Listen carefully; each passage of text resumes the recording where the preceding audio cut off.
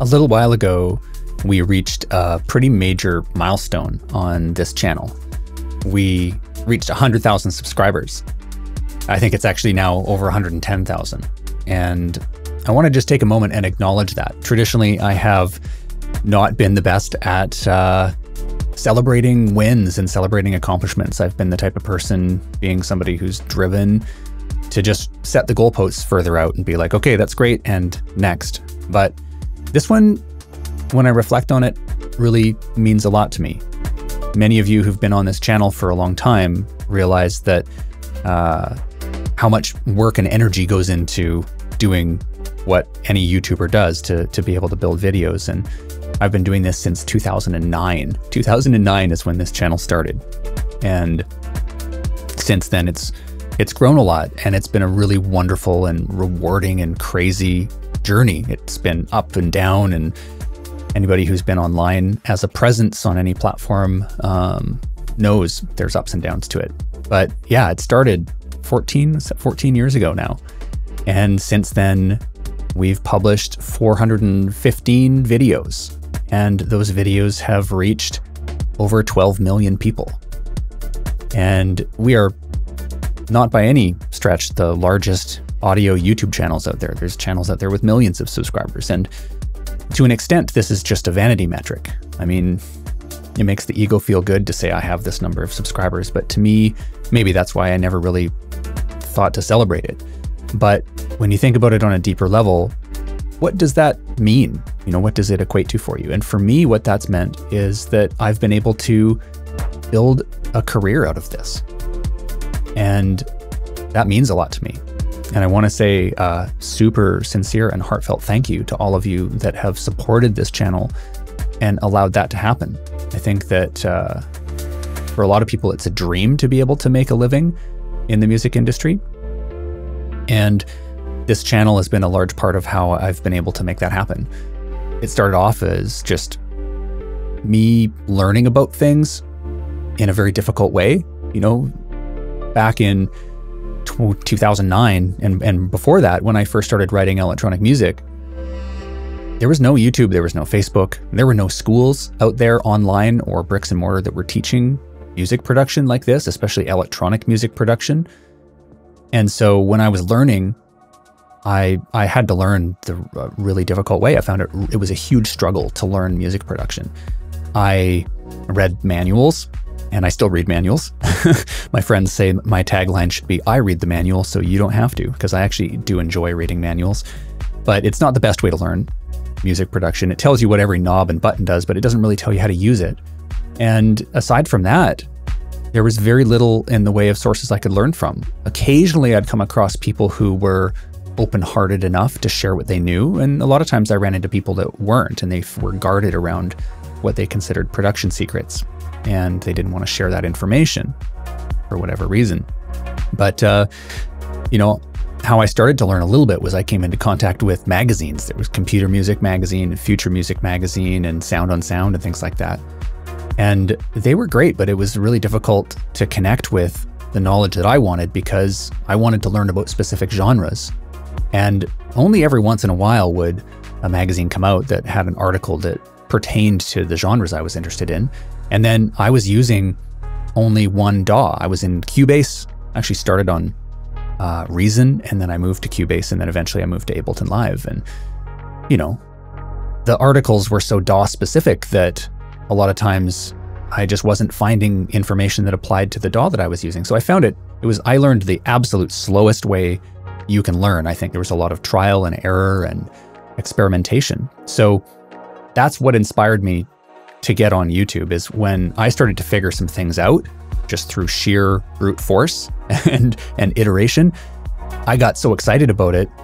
And I think, you know, everybody has their natural aptitudes. And for me, I have a natural aptitude, I think, for taking things that are complex and distilling them down in a way that's digestible and making it make sense. And so, and I have a natural instinct to share what I know.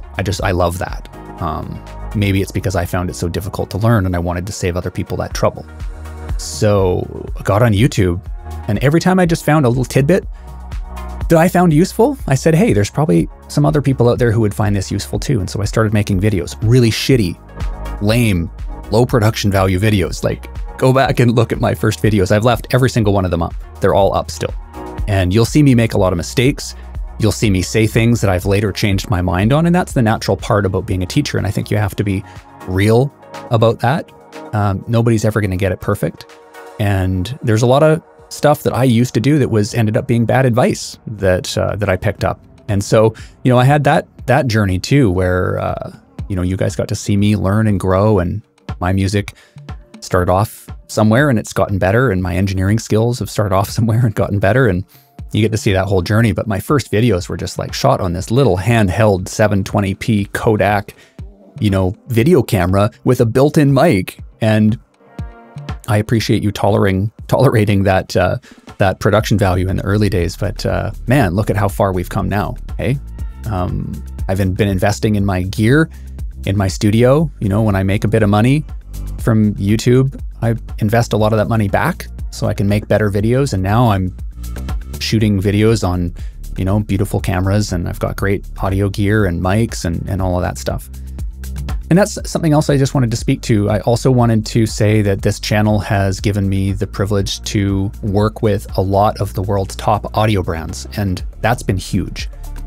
And I wouldn't have been able to do that without your support and your engagement. So because this channel grew to the point where it was a decent size, and in many cases, this channel has been larger than the followings of some of the audio brands that want to work with us, that's been great. And so these audio brands have wanted to work with us and sponsor videos, which has been a key part in helping me to do this as a career and helping to create more videos for you guys. And in some cases, they give us equipment too.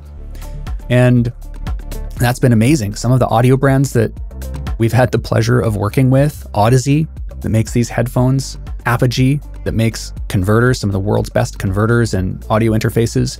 We've worked with Tannoy and Dyne Audio that make studio monitor speakers.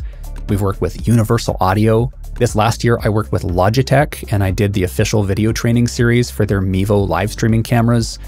I've worked with Sonable more recently, showcasing some of their developments in AI processing within the realm of audio plugins.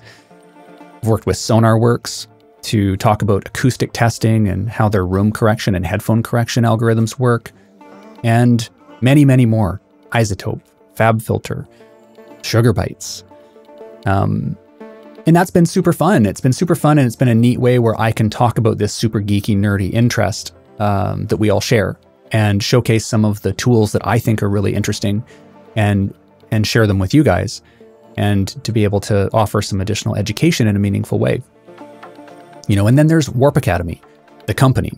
You know, when I first started off on YouTube in 2009, I was just me, I was Vespers, and I'd never intended to make this a business. It was just a passion project. It was just something that I could do in my spare time. And as it grew, I started to realize that, okay, this actually has a traction. It has a following. And what other things could I do to energize that, to be able to offer more value for you guys, and to move towards me being able to do this without having side hustles and stuff like that. So we created Warp Academy in 2014, and I created that with a group of other people. Jake Perrine was my co-founder, Miyagi, Andrew Maver, another co-founder. And I wanted to bring in other people that knew things that I didn't. You know, at that time, I didn't know really anything about mixing and mastering. And so Jake brought his artistry and his skill set and his mastery about that into the company. And I didn't know a ton about like synthesis and sound design either. And so Miyagi, who's builds synthesizers with his bare hands soldering stuff together, he came on board and taught our synthesis and sound design curriculum. So yeah, many of you might not have heard that history of the company and why I got into it and kind of how the journey's been. So without being too long-winded here, I just wanted to acknowledge this as an accomplishment, celebrate the win. Most importantly, I wanted to thank you, everybody who's subscribing to this channel, everybody who's liking the videos, commenting on the videos, for your engagement and your support. And also to the audio brands that have decided to work with us and support us financially, to be able to work to reach our audience and support them as well, and the abundance that that's created, which allows us to continue operating. And I find that very fulfilling and something I'm extremely grateful for. On a final note, there's just a couple things I want to offer back to you and a couple things I want to tell you about. So one of the things is a sense of community. Like, YouTube is fantastic. You know, I've been teaching online and things like that as well. And what happens in between videos? You know, I publish a video a week, usually at my best. Sometimes it's 2 or 3 weeks in between videos, sometimes a month. I even took a year off once. I was just, you know, overwhelmed and I was feeling burnt out. So I took a whole year off making videos before coming back. But so in between videos, I wanted a way to keep in touch. And we'd had a lot of requests from our subscribers and members to open something that allowed us to keep in touch faster, more frequently. And so we decided to start a Discord server that was based on request. Discord was a platform that our members had recommended. So we have this open, it's free. It's just a place where you can network with other music producers, other people who do what you do. I'm on there a lot. You can post music for review. You can ask for feedback. We can share and talk about different tools that we're using. And it's a great community. It's grown quite a bit and we have some really engaged people. And I think when you're on the journey of being a music producer, it's not a normal thing to do. I don't know about you guys, but not a lot of people in my world and my social circle are music producers, and we're kind of a special breed and not everybody understands us. So I think when you're trying to build the habit of producing music and being an artist and being a creator, I think it's really important to associate yourself with a community of people where that behavior is normal. That's going to support you in your development. So the Discord server is something that I wanted to offer. It's a community where you can interact with myself and other music producers, where music production is normal. Everybody shares that common passion. So I'll put a link below in the video so you can come and join up, and I'd love to engage and connect with you there. And then I just wanted to offer you guys something a little beyond that, a package of things that are within my control to offer you. And I've worked with some of our partners, including Black Octopus Sound, who makes beautiful samples and synth patches, and some of our instructors. And we've put together a package for you guys of tools that I think will help to support your artistic growth as a music producer. So we have over 1 gigabyte of free samples and synth presets from Black Octopus Sound, and a collection of courses, which I've made free, forever free, from Warp Academy. And then a couple of my own personal templates that I use to write music with, and a few genre-specific project files. So it's just a collection of things. There's actually even a couple of ebooks in there that I've written, one about how to build success on YouTube, and one about music production and keyboard shortcuts and just ways to get faster. So there's like ebooks, samples, synth preset collections, and courses that I think you'll find useful. And I'll put another link below the video so you can grab that. Okay, I wasn't expecting this video to be so long, but I kind of had a lot to say. So as you can tell, this one's totally unscripted and I just let it wind out. So yeah, much love to all of you. Thank you so much for your support and the engagement. And I hope to get to know all of you better and expect more videos coming up soon. Take care.